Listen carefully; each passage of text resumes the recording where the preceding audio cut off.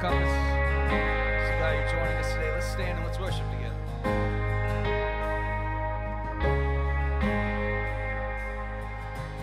When I'm walking through the valley, your presence is around me, 'cause nothing stands between me and my God. And the fear that was my prison is no longer where I'm living, 'cause nothing stands between me and my God. There's no place I go that He is not. Hey. And where the Spirit of the Lord is, well, there is freedom. We'll be dancing through the darkness, 'cause we believe it. Every stronghold has to break at the name of Jesus. So where the Spirit of the Lord is, well, there is freedom. Hey. When the ground below is shaking, my joy cannot be taken, 'cause nothing stands between me and my God. Hey. So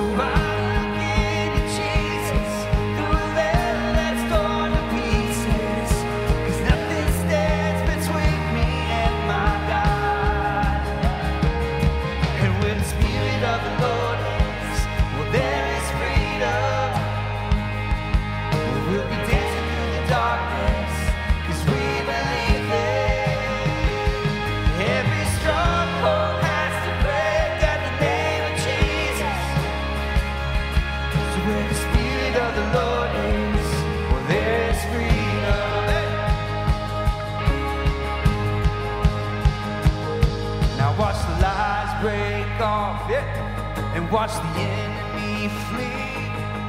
Watch the walls come crumbling down when the people of God sing, and hear the heavenly roar of every heart set free. We'll hear the chains of shame hit the ground when the people of God sing. Come on! Watch the lies break off. Watch the enemy flee. Watch the walls come crumbling down when the people of God sing, and hear a heavenly roar of every heart set free, and hear the chains of shame hit the ground when the people of God sing. Where the Spirit of the Lord is, well, there is freedom. We'll be dancing through the darkness, 'cause we believe that every stronghold has to break at the name of Jesus. So where the Spirit of the Lord is, and where the Spirit of the Lord is, well, there is freedom. We'll be dancing through the darkness, 'cause we believe that every stronghold has to break at the name of Jesus. So where the Spirit of the Lord is, well, there is freedom. Hey. Oh, there is freedom.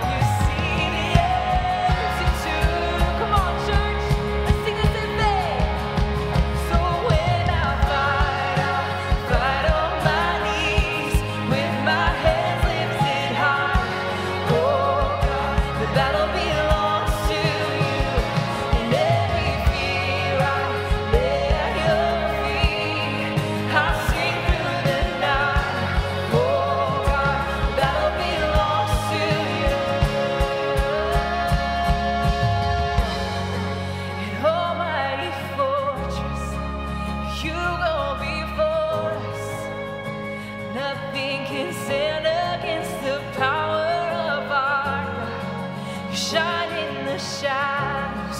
You win every battle. Come on. Nothing can stand against. Come on, we sing this in bed. An almighty fortress. You go before us. Nothing can stand against the power of our God. You shine in the shadows. You win every battle. Nothing can stand against. A little louder, come on, church, we sing it out.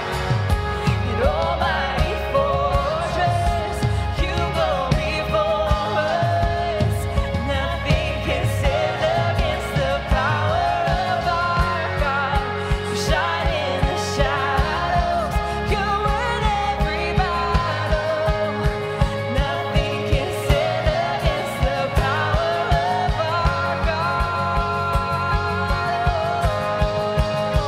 So when I fight on my knees with my hands lifted high. Oh God, the battle belongs to you, and every fear I lay at your feet. I'll sing through the night. Oh God, the battle belongs to you. Oh God, the battle belongs to you.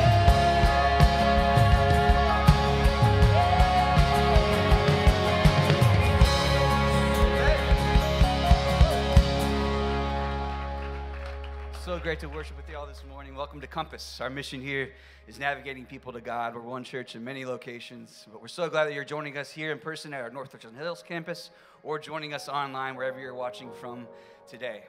Well, we're going to continue in some more worship, but before that, why don't you turn and greet and welcome someone here today?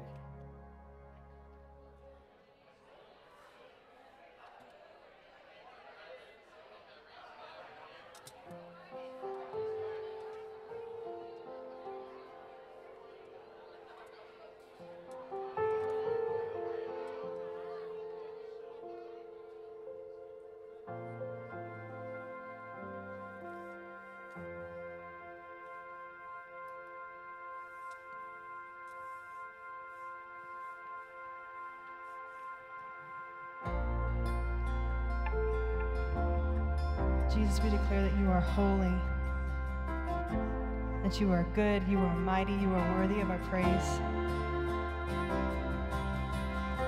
Jesus, again, we ask for your presence to be with us. God, we glorify your name. Let's all sing this out together. 1,000 generations falling down in worship to sing the song of ages to the Lamb. And all have gone before us, and all who will believe will sing the song of ages to the Lamb.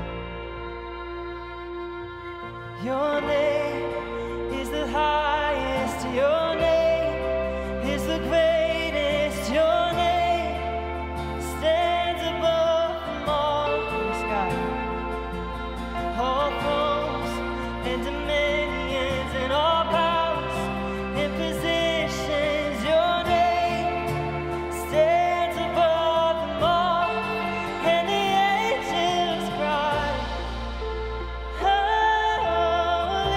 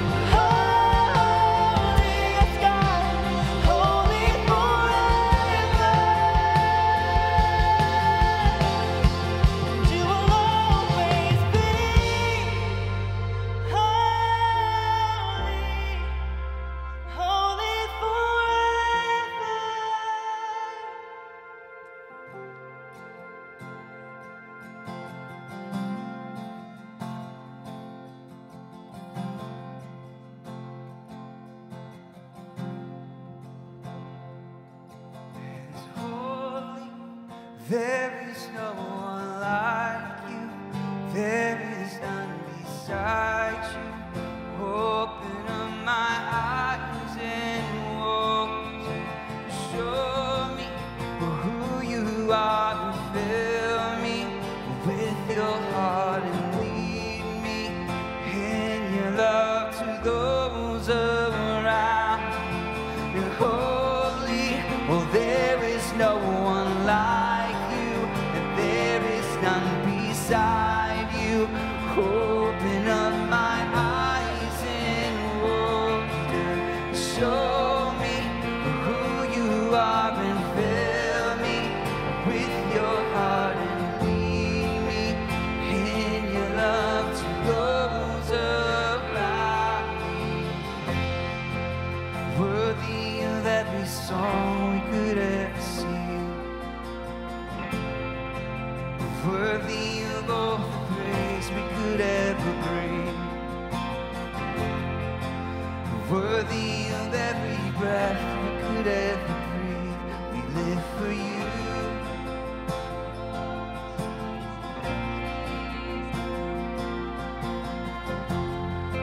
And Jesus, the name above every other name. Jesus, the only one who could ever save. Worthy of every breath we could ever breathe. We live for you. We live for you. 'Cause you are holy, and there is no one like you. There is none beside you.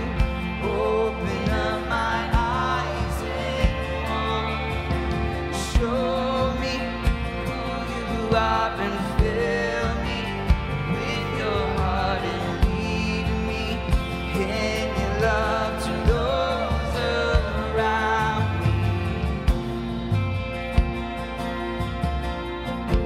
Sing Jesus the name. Oh, Jesus, the name above every other name.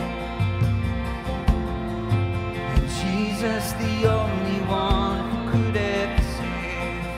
And you are worthy of every breath we could ever breathe. We live for you. We live for you. You are holy. Well, there is no one like you. There is none beside you. Open up my eyes in wonder. Show me who you are and fill me with your heart and lead me in your love to those. You are holy, holy. Well, there is no one like you. Open up my eyes and show us your glory.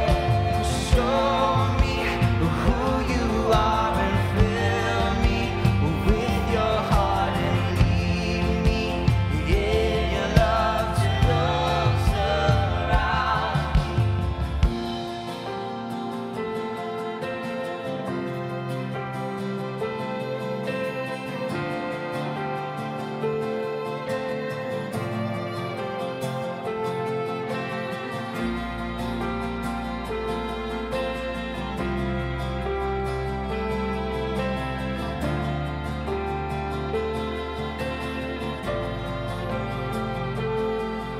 And I will build my life upon your love. It is a firm foundation, and I will put my trust in you alone. And I will not be. Come on, this is our prayer. I will build. Come on, lift that up.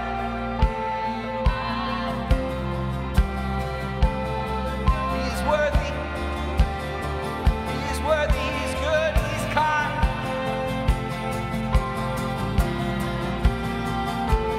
I trust in you alone.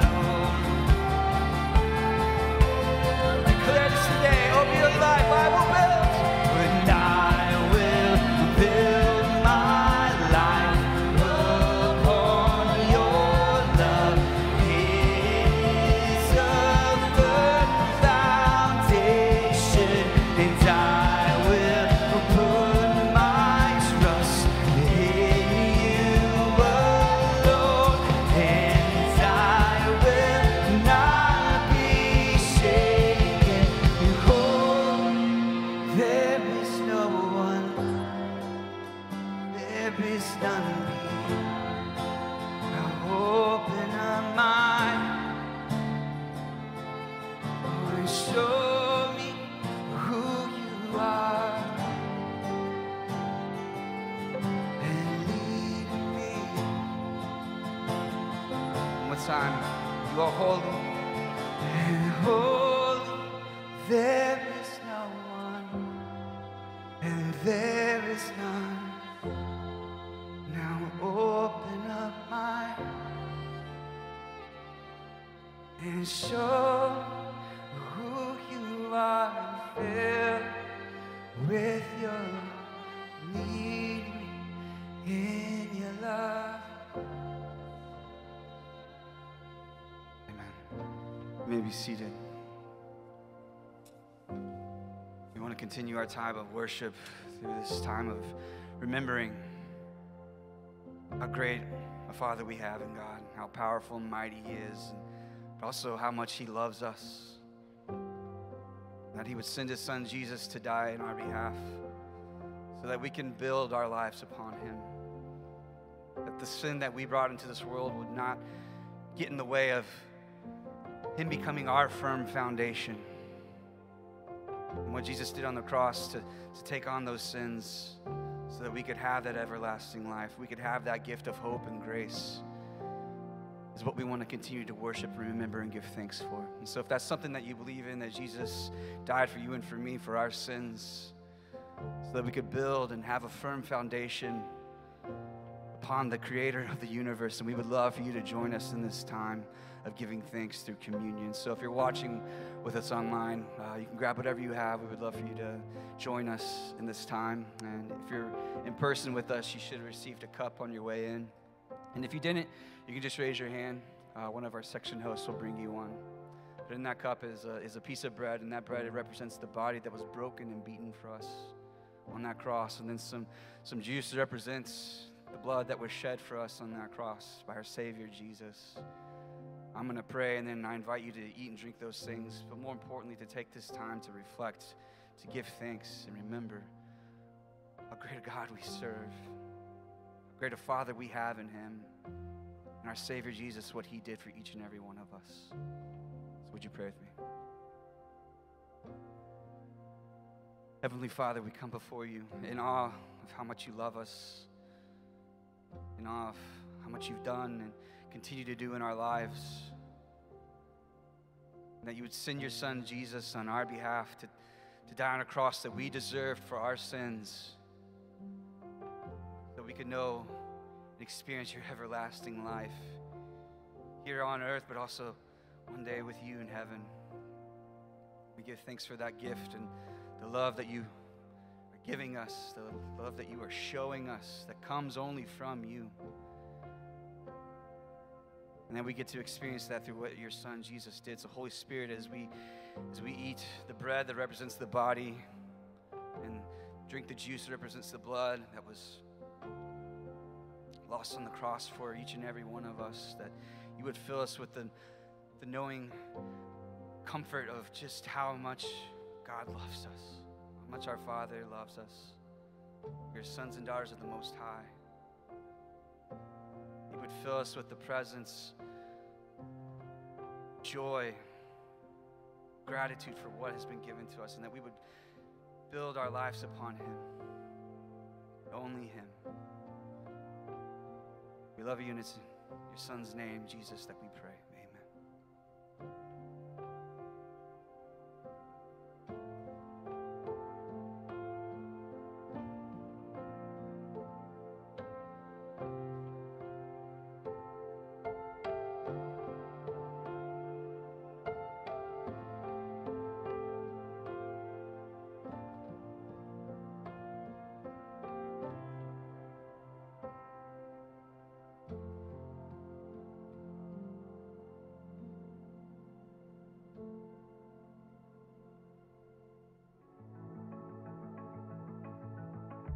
Hi, I'm Yoel Guy.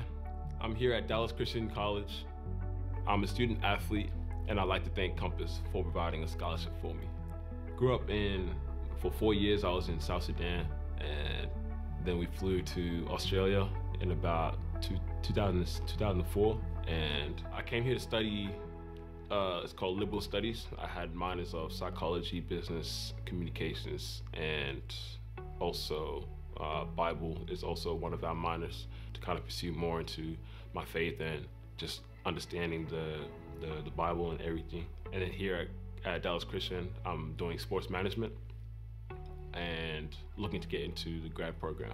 In late fall, my scholarship had fell down, and Compass has stepped in and helped me out, provide a scholarship for me to help me pursue and continue on my studies. Being here at DCC has been a great privilege, and getting the opportunity to get closer and build my faith with God has provided me with relationships and the opportunity to finish my classes here and finish up and provide back for my city and my country back home.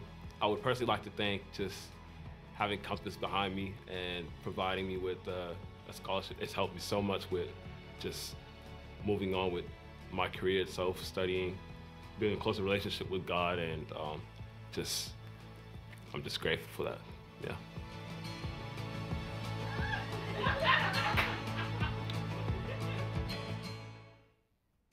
Well, thank y'all for supporting these young adults in their education and the many other amazing things that we get from Dallas Christian College. It's because of your generosity that we're able to partner with groups like this and make godly impacts all over our area. So if you would like to give, there are 3 ways you can do that. You can give online at compass.church/give. You can give in the Compass app, or you can give in the generosity boxes out in the lobby after service. Well, welcome to Compass North Richland Hills. Good morning. Our mission's navigating people to God. We're one church with multiple locations. My name is Rachel Maupin. I'm a volunteer here, and I'm so excited y'all are joining us here today. If you are new here, there should have been a Connect card on your seat when you came in. If y'all could fill that out and bring that to the new here table out in the lobby after service, we'd love to just get to meet y'all, say hello, and give you a little gift as our welcome in. Also, if you're new here or if you've been attending for a while and you're looking for a better way to get plugged in, we have Starting Point. It's every Sunday during the 11 o'clock service through those back doors up into the terrace. So if you want to find out more about Compass or you want to get plugged in, you fully have my permission to leave right now and go up there. It is a great way to find out more about Compass. So there are 2 really important announcements I have today. The first one is the men's gathering. It's today at Northfield Park from 4 to 6. All the men of Compass NRH should be there, hopefully, or you're all going to be there. And it's just a great way to hang out, get to meet all the men. They're going to be grilling. I don't really know what else they're going to be doing, but they're going to be having fun, so y'all should go. The second thing is summer camp. Summer camp is super near and dear to my heart, okay, because I love all of our high school babies out there and our middle school babies. So we have summer camps from kindergarten all the way to seniors. Summer camp is a great way for our students to grow closer in community with each other, for them to grow closer to God. So if you have a student and you would like to sign them up for summer camp, you can do that at compass.church/camps. And we have we have an early bird discounts for summer camps going on through April 16th. So it's only 2 more days. So if you'd like a little bit of a discount, I'd strongly encourage y'all go home tonight, go home tomorrow, and sign up for summer camp. The second really important thing is WindShape. WindShape is our elementary camp, and we need volunteers. We need help. If you want to pack lunches, you want to do check-in, you want to lead a small group, you can help just 2 mornings, you can help for a whole day, you can help all 5 days, whatever it is. We would love your help. So if you're in high school, you can actually volunteer at WindShape. It's a great way to get service hours. I promise you, we'll sign them off. And if you're not in high school, you want to just give back to our younger generation, we would love to have you. You can also sign up for that at compass.church/camps. And today we're going to be continuing in our message, Creatures of Habit.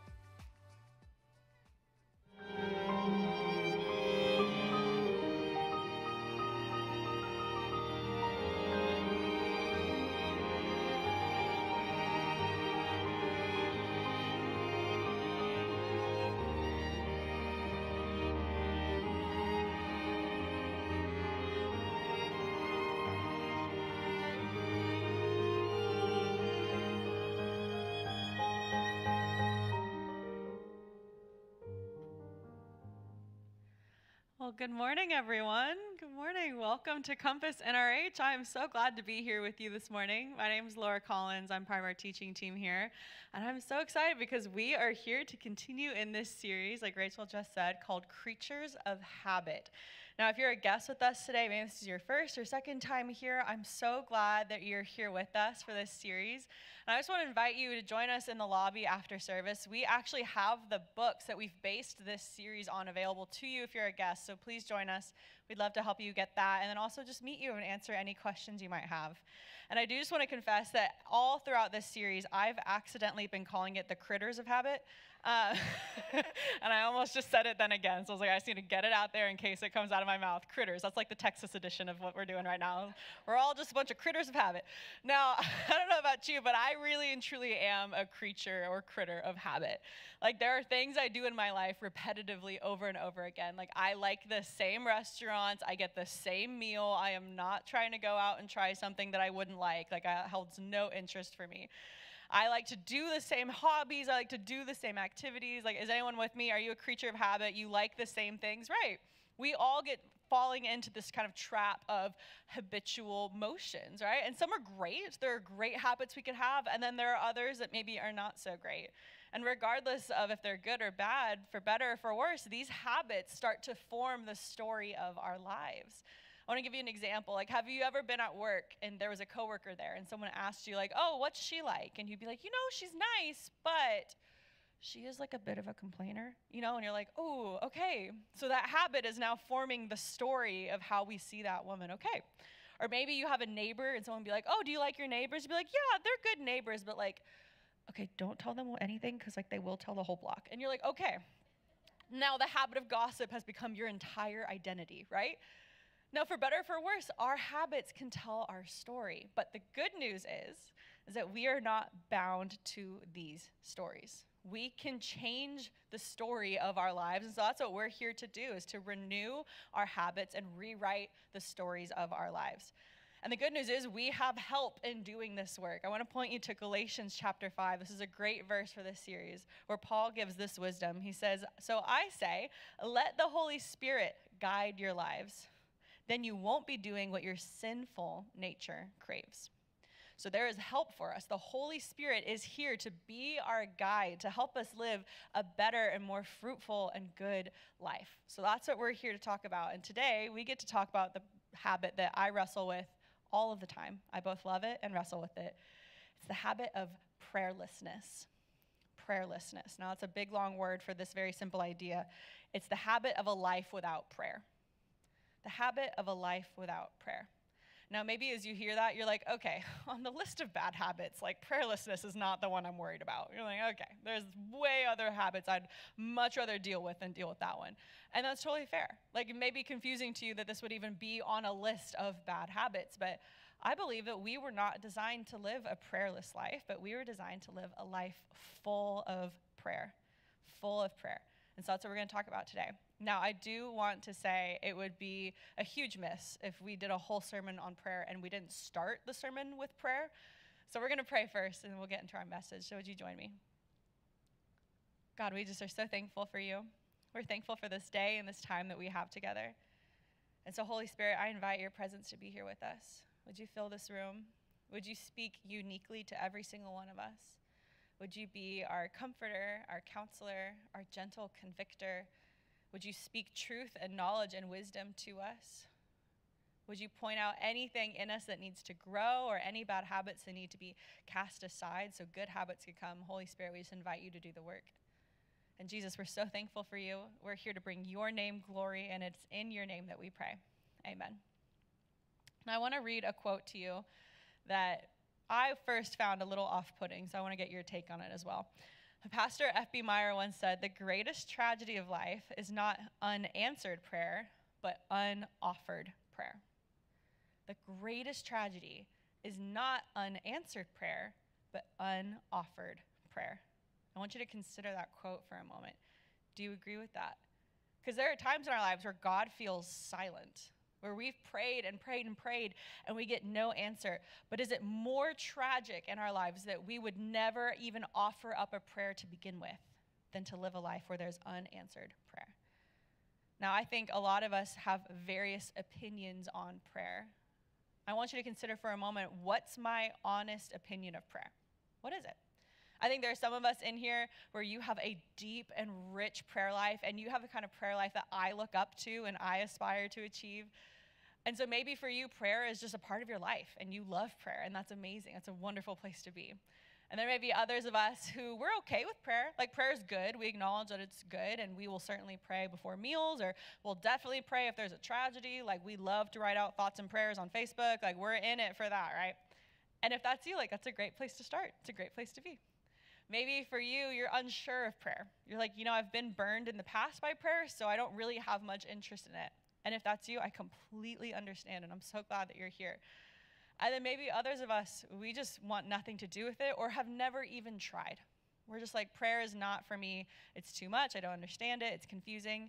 And if that's you, again, I completely understand. I've been there. I'm with you. And I'm so glad that you're here today. So regardless of your current views of prayer, I want us again to go back to that quote and remember that the greatest tragedy of life is not unanswered prayer, but unoffered prayer. When you think through your life and the prayer requests you have right now, or the things that are burdening you, the greater tragedy is not to not receive an answer, but is to never offer it to God in the first place. And so perhaps we need to first address, like, why do we need to pray? Why does the Bible talk about prayer all the time? Why does it matter? And we see it all throughout scriptures, like in the Old Testament, in the very first book of Genesis, there's prayer. It goes all throughout the Old Testament. We see it in the Gospels. We see it in the New Testament.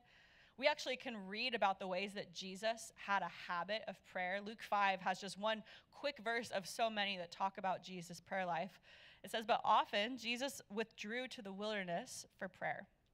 So you see that he's often going away, praying alone, seeking God's voice, praying and pouring out his heart to him. Jesus had a habit of prayer. And then Paul, he would take it even further when he wrote to the churches. Look at what he says in 1 Thessalonians. He gives us a very easy task. He just says, hey, just pray without ceasing. Like, never stop praying. Anyone just like never stop praying? You're just like, I'm praying right now. I've been praying this whole time. I prayed when I woke up this morning. I pray in my dreams. I never stop. Really achievable. Thanks, Paul. But the Bible's really clear. Like, you are people of prayer. We are supposed to pray. The Bible makes a very strong stance on this. And for me, when I started my journey in prayer, I'd read these verses, and I had people in my life telling me, prayer is amazing, it's so good. And I was like, okay, I believe you. But there still came a moment where I had to step into my own journey of prayer and start to wade through some of the mystery that surrounds prayer. Because for better or for worse, like, prayer has some mystery around it. We don't know all the details of why prayer works. We don't know all the details of why God answers some prayers and doesn't answer others. And maybe for you, you have questions similar to the ones that I had of like, well, if God's the creator of the universe, like, why do I have to pray? Like, if he knows everything, he can do everything, he's everywhere, why does he need me to pray? And we could do an entire separate sermon just on those questions alone. But with the time we have, just one quick answer for you that really helped me was simply this truth that God has invited humans into the work that he wants to do here on earth. Like, he wants us to co-labor with him in the work that's done here on earth. We saw it in Genesis. God creates Adam and Eve, and he tells Adam, you are going to take care of the earth. And so one of the ways that we take care of the earth is through partnering with God in prayer. It's how we stay connected to the power of Jesus, the power of God, and see his will done here on earth. It's through prayer. And I think there's another really incredible statement that once brought me to my knees that I want to introduce to you as well. When we think about the power of God, it's simply this, that a prayerless Christian is a powerless Christian. A prayerless Christian is a powerless Christian. I don't know about you, but I don't want to be powerless. I don't want to walk through my life a victim to the world around me. Uneasy, uncertain, unsteady. Like, no, I want the power of Christ on my side. And the way we get access to that power is through Jesus. We talked about this a few weeks ago in our I Am series. We learned that Jesus said, I am the vine. So we need to stay connected to the vine, the source of our power. Prayer is a lifeline. And when we don't pray, we can easily fall into disobedience. We can start walking down the wrong paths. We can start to interrupt our spiritual lives. And so this prayer is the way we connect to Jesus. But prayer is a journey. It's not a one-time thing. It's not we do it for a season and then we're done. It's a lifetime experience. Now, I've been having my own journey with prayer, but then I've had another journey recently that is hilariously parallel to prayer, and it's a journey of weightlifting, which is funny because, like, I've never lifted weights in my entire life. Like, I learned this, like, there's a proper way to squat. Did y'all know this? I thought we just did it, but no, there's like a wrong and a right, and I've been learning that this past year. And I started this journey because a friend of mine was like, hey, do you want to come to my weightlifting training with me? And I was like, oh, sure, like, I'll try it. And the reason I tried it, in full transparency, it's not because I valued working out. I did not. It's not because I valued strength. I did not. But it's because my friends were telling me it was good for me. And they're like, oh, it's good for your joints. When you get older, you'll be so thankful, like, blah, blah. I'm like, okay, fine, I'll go. So that first session where I went, y'all have never seen a more pathetic human in your entire life. I was lifting weights way above what I should have been doing, and I was in a garage in Texas in August. I know, the collective sympathy for me, I appreciate it, thank you. I was on the floor sweating, and my poor trainer's like feeding me electrolytes, like revive, revive, and I'm like, okay. And it's honestly a miracle I came back after that day. But I did. I came back the second day, and I surely did not lift nearly as heavy as I did. And I tried a little bit, and then I came back the next day, and the next day, and the next day. And before you knew it, like, I love this thing. Like, I get why people lift weights. I get why they work out. It's so fun. And I love how I feel after, and I'm getting stronger, and I can see that the weights are going up, and there's always a new challenge. Like, I'm never going to get to a point where I've maxed out. Like, that's incredible to me. And what I've learned is, like, what working out was once an obligation, now I find it as a resource. And prayer has been the exact same way for me. It started out for me where I did it because people told me I had to. Like, if we can be honest. I was like, prayer is good for you. It's in the Bible. Pastors get on stage and like, you have to pray. And I was like, but I really don't want to because you're telling me to. That's reality. But then eventually I was like, okay, I'll try. And it was hard at first. It felt like wading through mud. I was just like, this is just not interesting to me at all. Like, what am I doing? Who am I talking to? What is happening? But then I just kept going a little bit at a time. And before you know it, you fall in love with it. And I fell in love with prayer. And I value prayer now so highly in my life. Like, it is in the top things that I must do every day. I love it. And so it's my hope that for all of us that we can start to transition prayer from seeing it as an obligation to a resource. Prayer is a resource. It is not an obligation. It's not a chore or a task to be checked off a list. It's a resource that you and I get access to. Like, we have the gift of prayer. It is a gift that we get to talk to God through prayer. So my hope is that we can make that transition for some of us who may see it as an obligation right now, that we might start to see it as a resource. So why don't we pray? I have a few reasons for why I think we don't pray. The first one is that our priorities are misaligned. Like, we don't value it, and that's totally fair. We've got 1,000 things going on at any given moment, and we are a distracted people. The worst part of my week happens on Sunday mornings, not because of church, but because I get a notification on my phone that tells me my screen time for the week. And I'm horrified every single time. Like, I'm just so upset about it. It happened last service. I saw it right before I got to preach. And I was like, oh, it's literally here. Like, this is exactly what I'm talking about. We're distracted people. There are 1,000 other things that could take priority over prayer. We're talking important things like friends and family, our work. We could be talking about hobbies, working out even, TikTok, Instagram, like social media, movies, entertainment, sleep. Sleep is a huge one that we have to battle against because I want to prioritize sleep above prayer, but I have to learn to flip that and put prayer back above all of these things. They're not bad things. They're just things that we might be valuing above prayer. Now, the second reason that we might not pray is that we have independent spirits. Now, this is for all my firstborn kids out here, like me, because I don't like being told what to do. I do not like it. In fact, I had this conversation many times this week where someone's like, you should watch this movie. And I'm like, oh, bad mistake. I won't do it now. I won't do it. You know why? Because you told me to, and I don't want to. You can't tell me what to do. Right? We have independent spirits. We're like, I'm not going to be told what to do.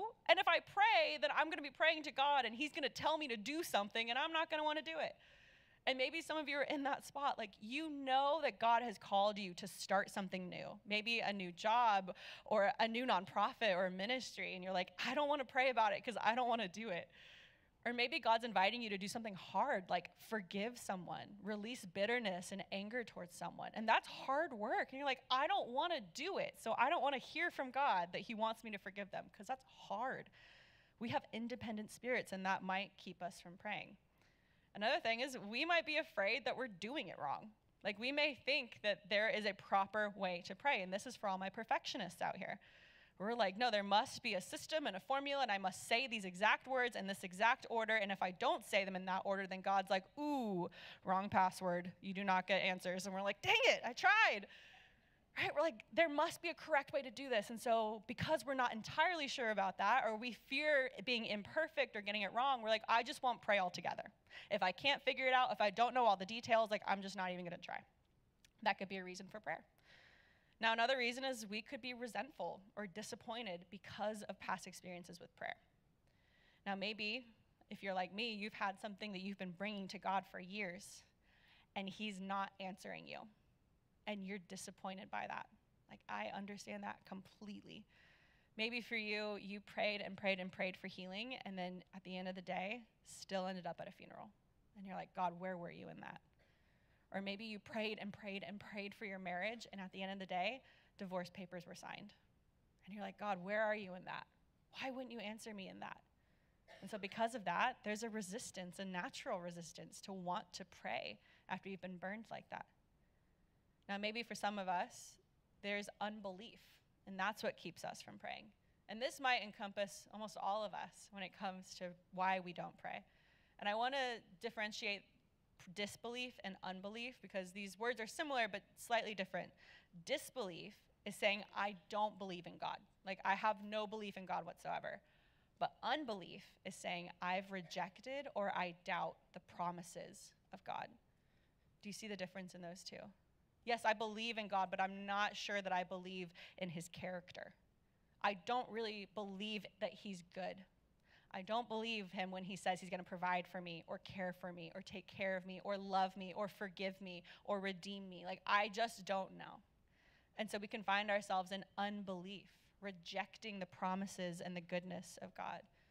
I want to read to you from Mark's account of a father that's approaching Jesus, and he has a demonized son. And he comes to the disciples, and he's asking them to cast this demon out of his son. And they try, and they try, and they try, and they can't do it. So eventually he brings the son to Jesus because he knows Jesus is a healer. And so this is his conversation with Jesus. He says, have mercy on us and help us if you can. What do you mean if I can? Jesus asked. Anything is possible if a person believes. And the father instantly cried out, I do believe, but help me overcome my unbelief. Now, so often I am like the father in this story because I will come to Jesus and I will say, like, I know you exist. I know that you went to the cross, laid in the tomb, resurrected from the dead, went to heaven. Like, I know, I believe that you are real. I believe that you exist. I believe that you have power. I just don't believe you're going to help me. Like, I just don't believe you're going to help my situation or their situation or this problem that I'm facing. Like, I don't believe you're actually going to do the work that you say you're going to do. That's unbelief.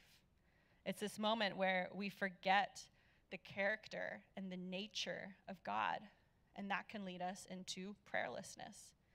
There's a very wise pastor, South African pastor named Andrew Murray, and he was a great teacher on prayer, and he had this quote where people came to him and they asked him, what then is the cause of so much prayerlessness? Is it not unbelief? To which he replies, certainly, but then comes the question, what is the cause of that unbelief? What I'm seeing in this quote is that there is a cycle that we can fall into where we pray, but we're not quite getting what we want, and so we fall into unbelief. Like, okay, I don't really believe that God is who he says he is, and because of that unbelief, I'm not going to pray. And because I'm not praying, I'm in unbelief. And because there's unbelief, I'm not going to pray. Are you seeing the cycle here? And we can fall into this habit of prayerlessness because of this cycle of unbelief. So we need to break off this cycle We need to step away from it, because when we get caught in this cycle, we can get tempted into sin. We can get tempted down the wrong path. We can find ourselves believing the lies of the world instead of the truth of Jesus, the one who is the maker of all truth, of all knowledge, of all wisdom. And we can start to forget his promises. We can forget that he is our defender, that he is good, that he is powerful, that he does care for us. But when we pray, we're near him. We're in relationship with him. We remember his character. We remember his truth over the lies of the enemy. And then, there's this old phrase that I think is absolutely terrible, but you're maybe familiar with it, which is absence makes the heart grow fonder. You familiar with that? It's like the phrase we tell high school students when they're going to college, and they're like, oh, your boyfriend and you will definitely stay together. Absence makes the heart grow fonder. And you're like, oh, okay, maybe. All right, it's a terrible phrase. You know what actually makes the heart grow fonder? Communication, active relationship, one-on-one time together. That's what makes your heart grow fonder and deeper in love with Jesus. It's what keeps us connected to him. It keeps us hearing his voice and his truth. Imagine your friendships. You may go 6 months without talking to your friend, and you come back and you have a conversation with them. What's that conversation going to be like? Like, hey, how are you? Good, how are you? Good. Like, how have the last 6 months been? You're like, oh, fine, I guess. Like, you're not going to go into the details of life in that time. You might. It might be a little shallow of a conversation. Maybe you think about your spouse, and you're like, hey, honey, I'm going to talk to you once a week. I hope that's cool. I'll see you next time. Like, we get one time a week together, and then the rest, I won't be talking to you. Like, good to see you. That would be a terrible marriage, right? Because where there's no communication, there's no relationship. And that's a really hard truth to hear, but it's true about prayer as well. Where there is no communication with God, there is no relationship. It's very one-sided at that point. And we want the relationship with God that Jesus had, where he's talking to him, where he's hearing from him, where he's walking in his will and doing incredible works here on earth. So you and I, we're human, and we are naturally going to be bent towards sin. Like, we have to fight to be like Jesus. But prayer can help us with that. And the pastor, John Bunyan, once said, prayer will make a man cease from sin, as sin will entice a man to cease from prayer. Again, we get caught up in that cycle. If I pray, then I'm not in sin. But if I don't pray, I'm in sin. And we can find ourselves trapped back there. So how do we break that cycle? How do we break this habit of prayerlessness? And I'm really glad we're actually talking about this habit early on in this series, because this is the habit that I believe can help you change all other habits in your life. Prayer is a resource. It's not an obligation. So how do we break this habit of prayerlessness? The first thing we can do is simply acknowledge our habit. Like, acknowledge where you are right now. Do you have a thriving prayer life? Amazing, fantastic. What I want to encourage you with then is start to think about how God wants to teach you next. Like, let's not settle in where we are and assume we've learned all there is about prayer. What does he want to do next? He's always doing a new thing. So where is he going to push you and pull you and drive you into a new and deeper relationship with him in prayer? Start to consider that question. For others, like, maybe we have absolutely no relationship with prayer. Like, that's fine, but we need to acknowledge it. Acknowledge where we are right now and invite the Holy Spirit to do the work with us. We can ask him to help us form new habits. Now, the second thing we can do is identify our obstacles. What's currently keeping you from praying? Is it distractions? If it is, like, you and literally everyone else, like, we are distracted people. So what can you do to remove distractions? Or maybe for you, it is feeling burned out by prayer. So maybe we need to identify that. Or maybe you're just in a dry season where you're like, I just don't have the motivation. Like, what is the obstacle? And let's identify it. Let's name it and call it to light. Now, the third thing we can do is schedule time to pray. Now, this is important because it's a discipline to pray. Like, it's not something that just happens to us. It's not something we just fall into. It takes effort to pray. It's why we call them spiritual disciplines. In the way it's a discipline to sleep well and eat well and work out and have good and deep friendships. Like, it's a discipline we have to develop over time. But we have to learn to prioritize it. And there's an incredible quote that I want to read to you from the abbot John Chapman. He says this: "Pray as you can, not as you can't." Now, I love this phrase because what he's saying here is like, hey, pray where you are right now in this moment. Don't pray as you want to pray in the future that's unachievable, perhaps unrealistic, and could start to heap shame on us. We're like, well, I can't pray for an hour every day, so I shouldn't even try. Like, that's a lie from the enemy. Pray as you can. Where in your life can you pray? Is it waking up 15 minutes early? Please do that. What a fantastic way to start a habit of prayer. Is it praying on a drive to work or to school? Like, that's a fantastic time to pray. Pray how you can, not how you can't.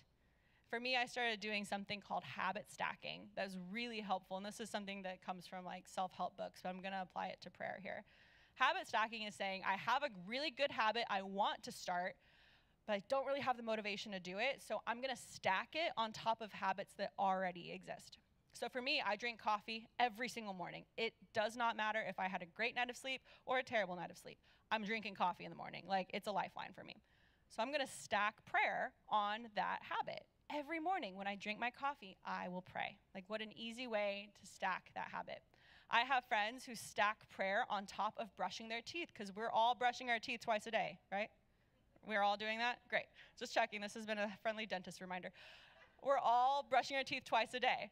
Imagine if you were just praying as you brush your teeth. Well, there's 2 minutes worth of prayer at the beginning and end of your day. Fantastic. What a great way to start and develop this habit of prayer.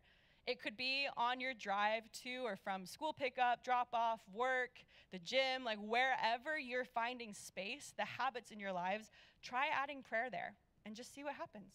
Take a little step. It doesn't have to be a huge step that we're taking. There's a great habit stacking tool that's been used by Christians for centuries, which is to pair meals with prayer, because we're going to eat every day, right? There are very few days where we're like, you know what? I've decided I don't need food anymore. Like, no, we're going to eat. We're going to eat every day. So what if you stacked your prayer on top of your meals? There's a formula that's been used for centuries I want to introduce to you. It's to have breakfast, lunch, and dinner arranged around prayer. So the Lord's Prayer at breakfast. We're going to walk through details about what this could look like in a moment. But then intercession at noon, at lunch. This is a great way to pray for people. I once heard a lady say, like, she didn't have time to do these big, long prayers at lunch, but what she would do is she just had a list of names in her phone of people she was praying for, and she would simply read that list aloud and, like, offer it to the Lord at lunch. Just be like, please see these people. Please meet with them. Every single name on that list ended up being baptized.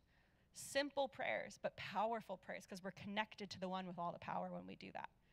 And then for dinner, you could practice Thanksgiving, which is simply saying thank you to God for all the ways you saw him move over the past day. Thank you for the meal I'm eating. Thank you for the company. Thank you for the house I'm in. Like, say thank you for what he's done. These are easy rhythms that we can add into our prayer life. Now, the fourth thing we can do is we can pray with others. There are sometimes prayers that need other people around them. Have you ever had that sense where you're praying and you're like, I can't get a breakthrough? Or I am so distracted, like I can't even begin to pray, or I'm so weighed down by this, like I don't want to pray. That may be a great indicator that you need to bring other people in to pray with you. There have been times in my life where I have felt so heavy that I just had to text friends and be like, please pray for me. And sometimes they've even shown up at my door and prayed with me in my dining room. Just like, let's pray together. We need the community of Christ around us. There's a great verse on this that I will always go back to if I ever forget. It's Ecclesiastes chapter 4. It says, a person standing alone can be attacked and defeated, but two can stand back to back and conquer. Three are even better, for a triple braided cord is not easily broken. Praying in groups, we will not be easily broken. Now, the fifth thing we can do is we can use an outline. I want to be clear, there is no shame in the outline game. Like, if you need an outline, you are in the vast majority. Like, I need one too. And Jesus gave us an outline. Remember, we should pray how we can, not how we can't. If you're unsure how to pray, use an outline. This is a great tool. And Jesus gave us one in Matthew chapter 6. And I want us to maybe read this out loud together. It's called the Lord's Prayer. And let's read this together. It says, Our Father in heaven, hallowed be your name. Your kingdom come, your will be done, on earth as it is in heaven. Give us this day our daily bread, and forgive us our debts, as we also have forgiven our debtors. And lead us not into temptation, but deliver us from evil. Now, if you're just starting to pray, this is a fantastic thing to just pray out loud. Just as you get your feet wet, as you're getting started in this journey, pray this out loud. That's wonderful. But if you're ready to dive deeper into this, you can actually use this as a template and break it down into sections. So what I'll do sometimes is in the mornings, I'll pray, Our Father in heaven, thank you, God, that you're my Father. I will start to just thank him for the ways I've seen him be a father in my life. Or I'll remind myself of the ways he's a father. Thank you for taking care of me, for providing for me. Thank you for defending me. Thank you for loving me. Thank you for being the one who sees me when I wake up in the morning and takes care of me when I go to sleep. Like, thank you. You are such a good father. And then the next one, hallowed be your name. I will remind myself, God is so holy. I'll just take a moment to celebrate his holiness. Like we sang that song together, Holy Forever. Maybe just worship for a moment and just say, thank you, God, for your holiness. When I remember his holiness, I'm less self-absorbed in those moments and my eyes are firmly locked on him. And whatever happens around me isn't really going to impact me nearly as much because I know how holy God is, how good he is in his character. When it says, your kingdom come, your will be done on earth as it is in heaven, at that moment, I'm asking God for his will to be done in my life and my family and my friends, for our church, for NRH, for our community. Like I'm asking for his will to come. And then give us this day our daily bread. I'm asking him to give me what I need. So I will then take requests to him. Be like, will you please help me with this? Or, you know what? This person does need healing. God, would you heal them? God, would you give me what I need? Provide for me the resources, the finances, the gifts, the talents, whatever you need in that moment. Forgive us our debts. That's where I'm asking for forgiveness for the ways that I've sinned. It could be things I've said, things I've thought, things I've done. I'm asking for forgiveness. And then I'm forgiving those who I'm holding some grudges against. So I may just sit for a moment and be like, who am I bitter towards right now? And you'd be amazed at the names that come up. You're like, oh, I didn't know I was bitter towards them. Okay. And I'll just ask God to help me release them, forgive them, and then bless them to go in freedom and to not be bound by my bitterness and my anger. And then finally, I will just ask for the Lord to protect me, my family. Again, I will pray protection around this church, all of you. Like, we're asking God to do his will here on earth, to protect us, to be with us. So this is a great outline. But to be totally honest, like it took me a long time to work up to that kind of detailed prayer. And before I got anywhere near there, there was a simple 4-step prayer that I was doing called the ACTS prayer. If you've never done this, is a great tool to remember how to pray. It's simply adoration, confession, thanksgiving, supplication. So again, we're adoring God for his holiness. We're adoring his creation. We're confessing where we've sinned. We're being thankful for the ways that he's helped us and been with us. And then supplication is just bringing requests to God. That's again those pieces of like, God, I need healing. I need help. I need peace. Whatever it is that we need, we're bringing that to God. And here's the thing. Before I ever did that, I did something even simpler, which is that I simply read the Psalms aloud. There are 150 Psalms. So you can read one a day, and that would take you 150 days to learn how to pray. And let's be totally real. When I started this, it did not take me 150 days. It took me more like 200 days because I was just like all over the place. I would forget. I would completely miss a day. I'd miss 2 days. I'd be cramming in at night right before I went to bed. But it's the consistency that matters. We're developing a habit. We're building endurance towards prayer. And the way we build endurance in any habit, working out, our work life, our family, our friends, it takes discipline. And we're just trying to get ourselves into that movement. So no matter where you find yourself on the prayer spectrum, like I hope you're finding a place to start, a place to dive deeper, a place to refresh your soul in all of this. And the last way that we can pray is we can pray with boldness. What we know is true is God wants us to pray bold prayers. He says in John 14 that we can ask for anything in Jesus' name, and he will do it so that the Father will have the glory. That's a bold thing to say, and there are bold prayers he wants us to pray. But we can be hesitant to pray bold prayers for all of the reasons we've listed before. But I want to encourage you to step out in faith and simply try. Remember that it is worse to have unoffered prayers than unanswered prayers. That our lives could be radically changed if we would just offer these prayers to God in boldness and in faith. And that we can be powerful Christians, that this could be a church that's known as its identity of being a church of prayer. Like when people in the community need prayer, they'd be like, oh, you've got to go to Compass NRH because I promise you they're going to pray for you. That's my hope and my dream and my prayer for our church, that we would be that church at all of our campuses, that we would boldly approach the throne of God in prayer. And I want to give us an opportunity to practice this right now. So I just want to encourage you, all of us, whether you love prayer, are suspicious of prayer, wherever you may find yourself, would you just close your eyes for a moment? For my independent people in the room who don't want to, I'm with you. This isn't for any super spiritual reason. It's mostly just so that you can concentrate, so that we're going to block out the distractions that keep us from hearing God's voice. And so you're not looking at me being like, what's she doing? What's she thinking? Why is she wearing that? This is time between you and God.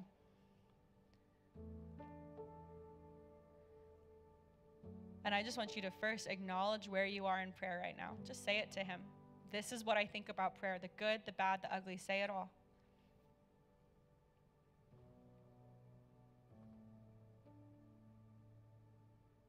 If you find yourself in disbelief or unbelief, would you just tell him? Just say it. Don't be polished. Don't be perfect. Don't try to put on a King James voice. Just in your own voice, in your own language, tell him these things.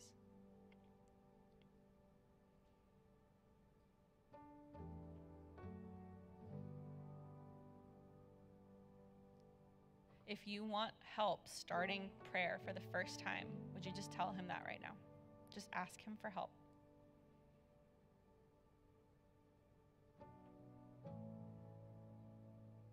If your prayer life is feeling really dry right now,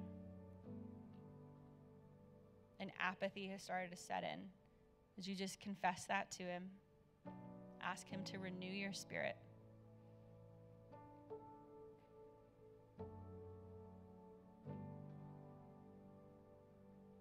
If there's a burden that you have that you need to place before God, something you've never brought to him in prayer, would you be bold enough to bring that to him right now?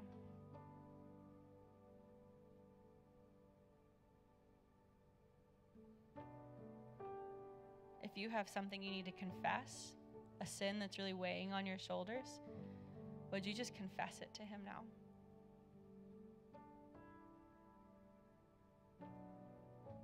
And then I want to remind you to ask him for forgiveness, because he does want to forgive you, and he's faithful and just to do so. And then finally, if you have an unanswered prayer request that you've been bringing to God for a long time, and you're tired of bringing it to him, can you bring it to him one more time?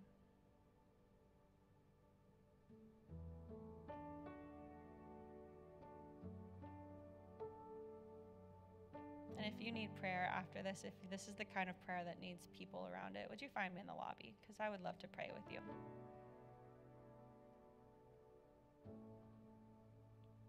And so, Jesus, we just thank you so much that we get to pray.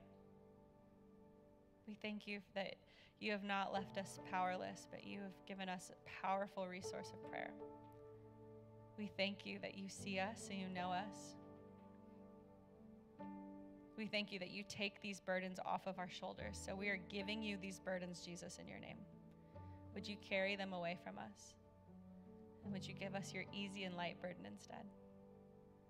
We ask for your Holy Spirit to give motivation towards prayer, that you would refresh weary and dried souls, that you would do a new thing here at Compass, that you would do a new thing in our lives, and that this would be a church marked by its prayer, that would be the story of Compass. And we believe that you want to do it, God. So Jesus, we bring all of these things in your name. Amen. Well, we are so thankful for, give it up. Let's have a little clap. That's nice. We're so thankful for Laura for joining us here today and just her incredible message. Don't forget, if you're new here, we really, really, truly would love to meet y'all. So join us out in the lobby at the New Here table. If you have a student, sign them up for summer camps. And most importantly, I just got word we're actually having more baptisms. So I would love for y'all to come celebrate our new brothers and sisters in Christ. So head out those doors and watch our baptism. And we will see y'all next week for our sermon series.